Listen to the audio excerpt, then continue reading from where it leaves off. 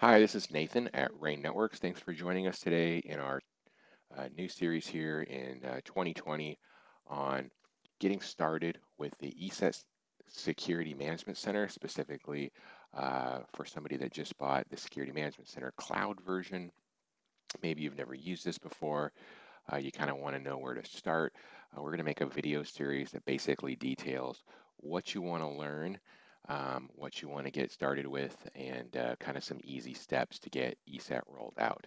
So when you're looking at the Security Management Center, there's a lot to look at here. Really, what I try to focus in with people is the top 7 items on the menu on the left. There's a lot of other items here, but for the most part, we're going to focus on these top 7 items. And so the video series will go through how to use these 7 items, how to use the dashboard. We will be looking at how to look at your licenses. That's probably the only other section that we'll kind of deviate from, but this video series will go through knowing how to use these top 7 menu items.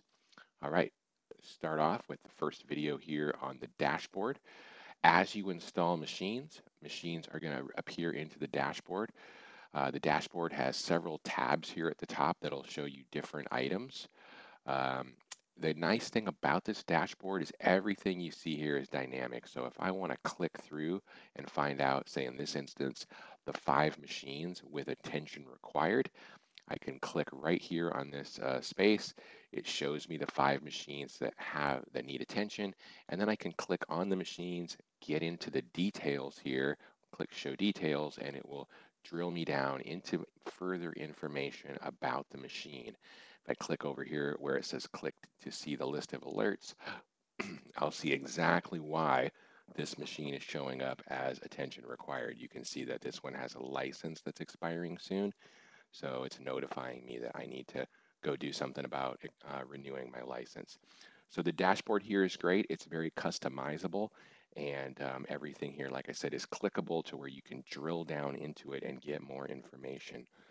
In the little widgets here that appear, if you click on the little gear icon here, you'll see that there are options here to customize these widgets.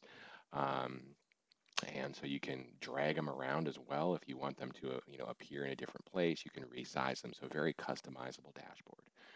One other component here that I'll talk about is how to view your licensing.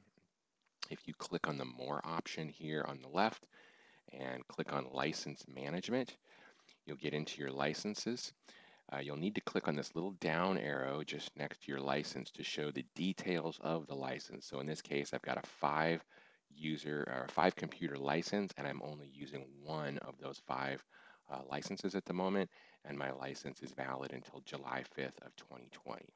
So click on the More link here and then License Management, and you'll be able to view your license.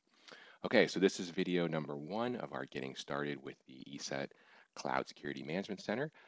Look for video number 2 where we talk about installers.